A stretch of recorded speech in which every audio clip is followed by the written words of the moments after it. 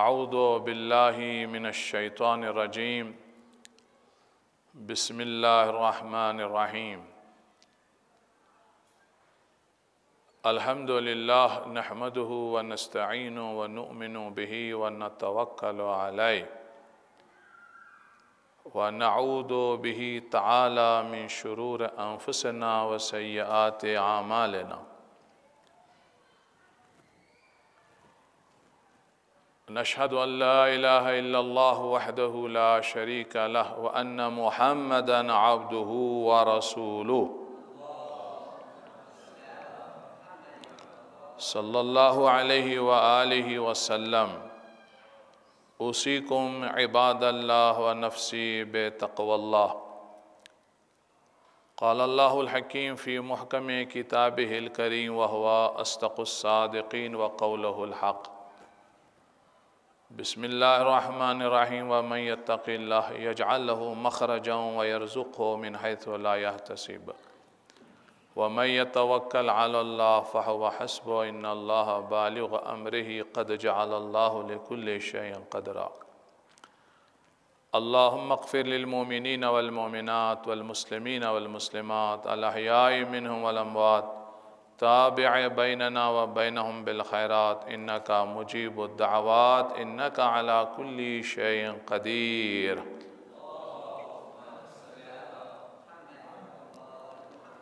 Respected elders, sisters and brothers in Islam, I advise myself, I remind you all about piety, about taqwa ilahi. I ask myself and request you all to have trust in Allah subhanahu wa ta'ala, at-tawakkul ala Allah.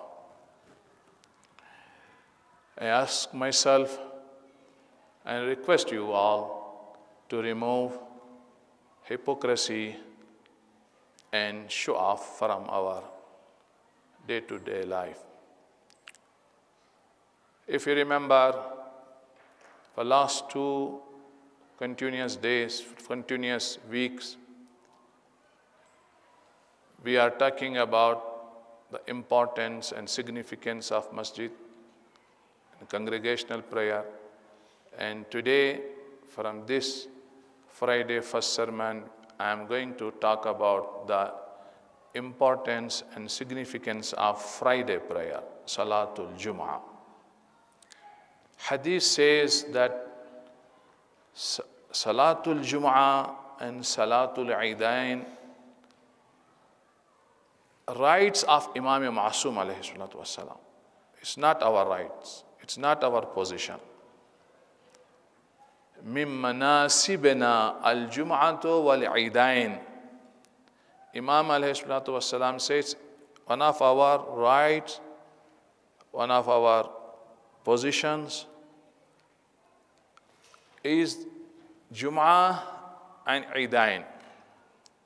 It's Imam who is going to lead the Jum'ah prayer and Eidain prayer, or the representative appointed by him. And Salatul Jama'ah, the daily congregational prayer, Imam says, is the right and rights of our Shia, our followers.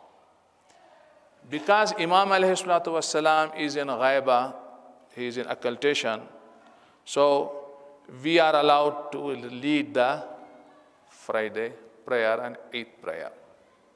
Okay. And you see the benefits, why the enemies are scared of our gathering. You know, sometimes in some areas, they disturb. They put obstacles, hurdles. Why? Because the gathering carries the message. The educational benefits, the social benefits, etc. This Salatul Jama'ah, this Salatul Jum'ah has. When we sit side by side, it gives what? It gives the meaning of unity. Of course, we need to be united practically. And the message is very important. How the Imam of the speaker of the Friday prayer delivers the message. Because in some masajid, if you go, you see the Khutba, the speakers, they deliver the old speeches. They just narrate. There is nothing new for the youth, nothing new for the people. Everything is written and outdated. Okay. I remember one of my teacher, his name is Ustad Sheikh Mohsin Qiraati. He is a very well-known person. He comes on television in Iran for the last 40 years. Very good speaker. He says, I was invited in Africa. I don't remember the name of the city or a country. Long time ago. And there was a conference about importance of the masjid and religious places, etc. Many speakers were invited, and I was among those. The speaker coming, giving lecture, and the time was over. And I had no time to give lecture. Maximum 2 minutes were left. I said, okay, fine, no problem. 2 minutes, these few minutes are much enough to give the message. He says, there was a big picture of Masjid al-Nabawi, sallallahu alayhi wa sallam. I just looked at the masjid, the picture, the image of the masjid, and addressing to Prophet sallallahu alaihi wasallam, I told, Ya Rasulullah, there was a time we had only one masjid, this Masjid al-Nabi, and people were merging in Islam, surrendering to Islam, submitting to Islam. The enemies, the tyrants, the cruel people, they were scared. And they had no power to destroy Islam. And one masjid was much enough, so much strong.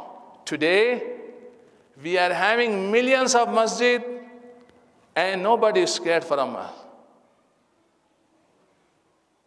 And no one is ready to confront the tyrant and cruel people. Why? That masjid, the message was going to the people. Message of Allah subhanahu wa ta'ala. So the message of Imam of the masjid, Imam of the Salatul Jum'ah is very important. Please recite Salawat ala Muhammad wa ali Muhammad.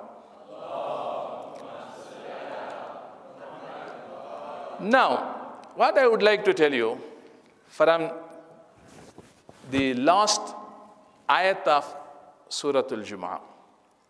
Quran says, وَإِذَا رَأَوْا تِجَارَةً أَوْ لَهْوًا فَضُّوا إِلَيْهَا وَتَرَكُوكَ قَائِمًا قُلْ مَا عِنْدَ اللَّهِ خَيْرٌ مِنَ اللَّهْوِ وَمِنَ التِّجَارَةِ وَاللَّهُ خَيْرُ الرَّازِقِينَ. O Muhammad wa Rasulullah, when they saw merchandise, transaction, business, or diversion, amusement, sports, they rushed to it, they rushed towards it. Beating drum, when they saw beating drum, they rushed towards it. And left you standing. وَإِذَا رَأَوْا تِجَارَةً أَوْ لَهْوًا فَضُّوا إِلَيْهَا وَتَرَكُوكَ قَائِمًا قُلْ مَا عِنْدَ اللَّهِ خَيْرٌ مِنَ اللَّهْوِ وَمِنَ التِّجَارَةِ. Say, whatever is before Allah subhanahu wa ta'ala is better than the amusement, entertainment, and the trade. Wallahu khairul raziqeen. Once our Holy Prophet sallallahu alaihi wasallam giving lecture, giving sermon in Friday prayer. It was Friday prayer. People were there. They were listening. They heard a caravan coming from Syria to Medina, beating drum, informing the people, the caravan is here, the trade is here, we have the goods. People had shortage of the goods. They ran towards that caravan and left Prophet standing. 8 people were there, only 8, or 12. In some tradition they say, when only 8 people remain listening to the speech of Prophet sallallahu alaihi wasallam, the khutbah of Prophet sallallahu alaihi wasallam.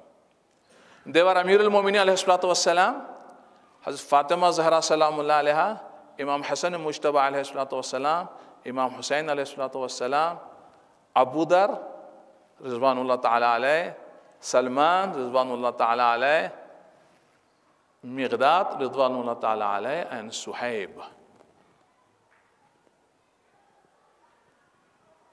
They had no trust in Allah subhanahu wa ta'ala. They did not wait for 30 minutes, 40 minutes. They rushed. They left Prophet standing.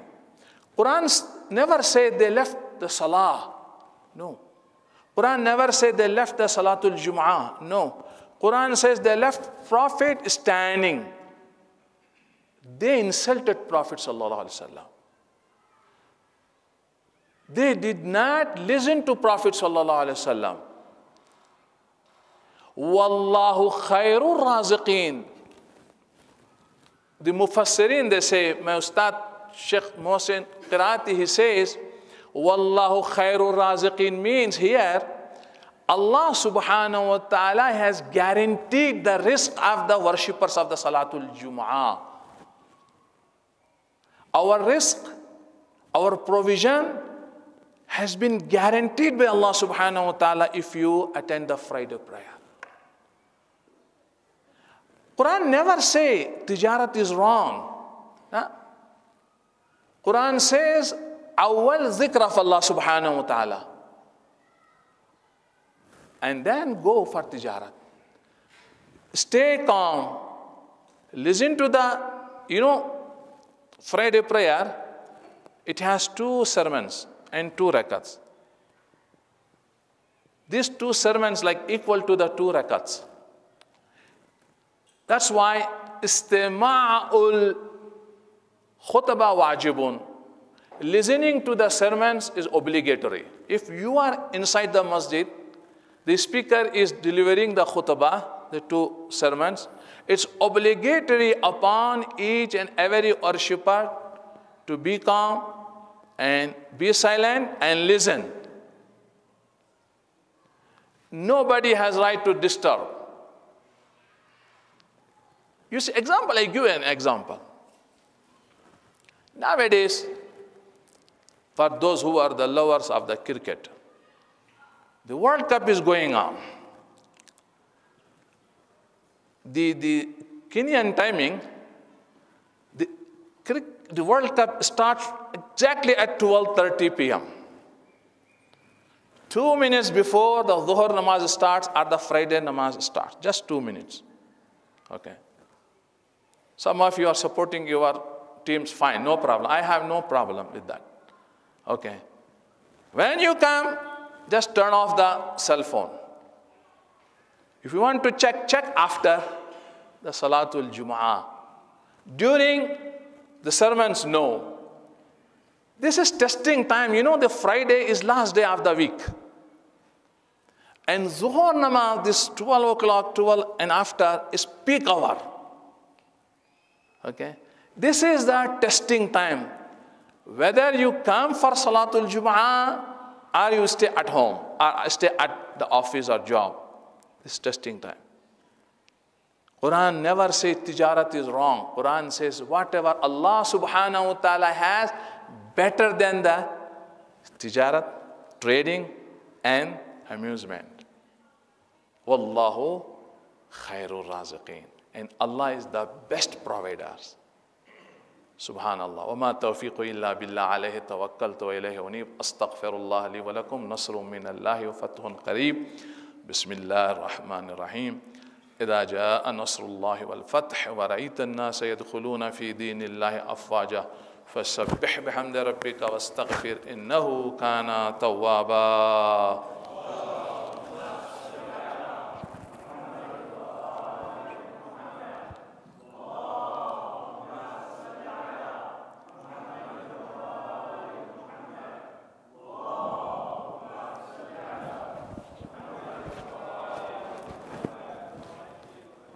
أعوذ بالله من الشيطان الرجيم. بسم الله الرحمن الرحيم.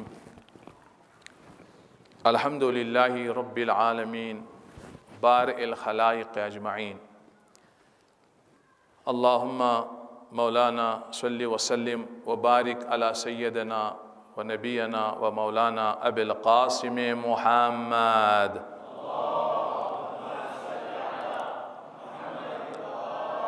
اللهم صل وسلم وبارك عليه وعلى أهل بيته الطيبين الطاهرين المعصومين المظلومين الذين قلت في شأنهم وفي حقهم إنما يريد الله ليذهب عنكم رجس أهل البيت ويطهركم تطهيرا.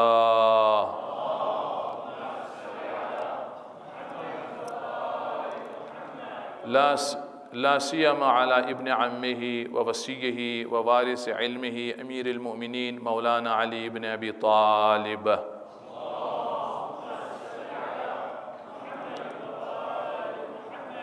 اللهم صل وسلم وبارك عليه وعلى بنته وبضعته فاطمة الزهراء سيدة نساء العالمين. اللهم صل وسلم وبارك عليه وعلى سبطي الرحمة وإمامي الهدى الحسن والحسين سيدي شباب أهل الجنة.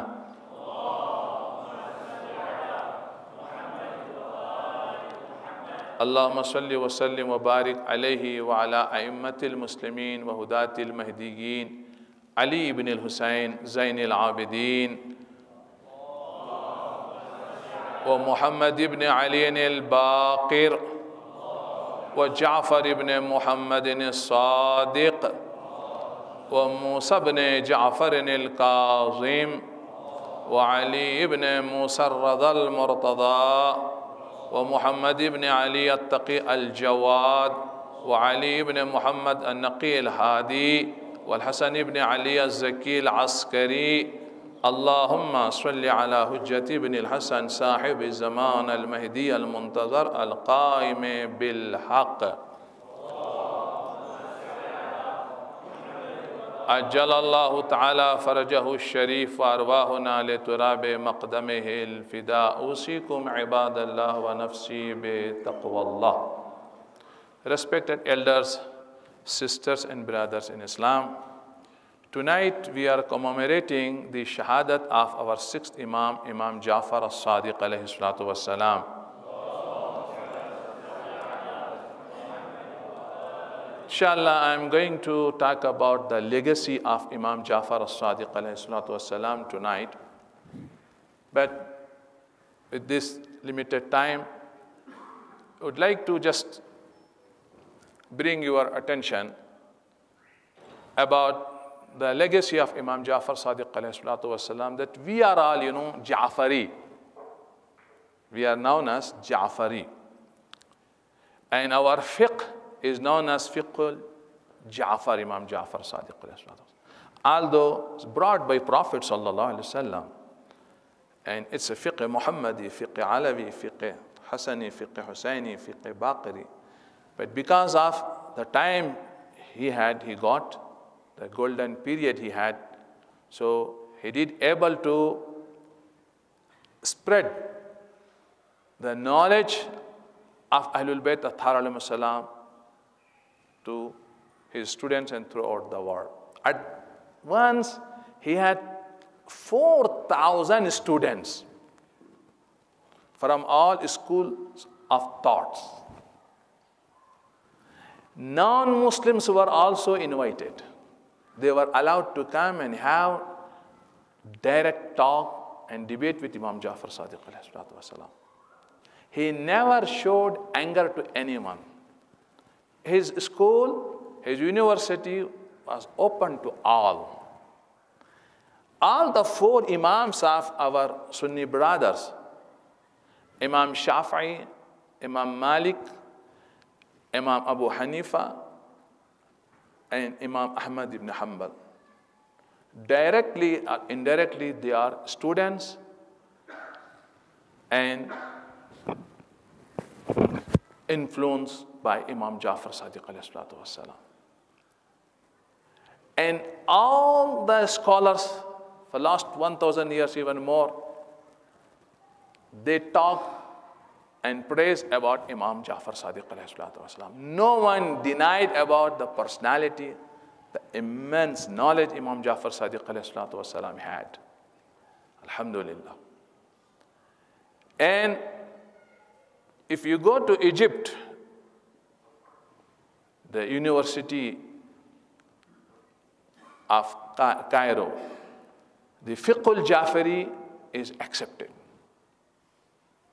Now, especially after last 40 years after Islamic revolution in Iran, our Muslim brothers, even they didn't know the books we have, the expertise we have. Now they are started realizing and coming from all over the world. At this time, I'm telling you, from more than 100 countries, the students are studying in Qom. From more than 100 countries. Thousands of students from Africa, Asia, Europe, North America, South America, from Far East countries, they are in Qom. Alhamdulillah, now, because of the fiqh of Imam Jaffer Sadiq alayhi salatu wasalam, and because of the knowledge given by Imam Jaffer Sadiq alayhi salatu wasalam, although, Imam Jaffer Sadiq alayhi salatu wasalam was also under pressure, political pressure. The revolutionaries, they were taking stand. At his time, many Sadat, ulama were killed and martyred. But in the meantime, he allowed all school of thoughts to come and study from him.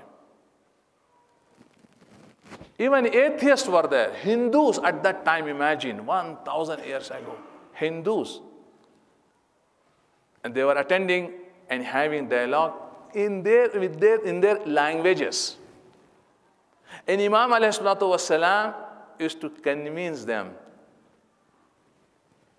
And whoever goes and comes back with satisfaction.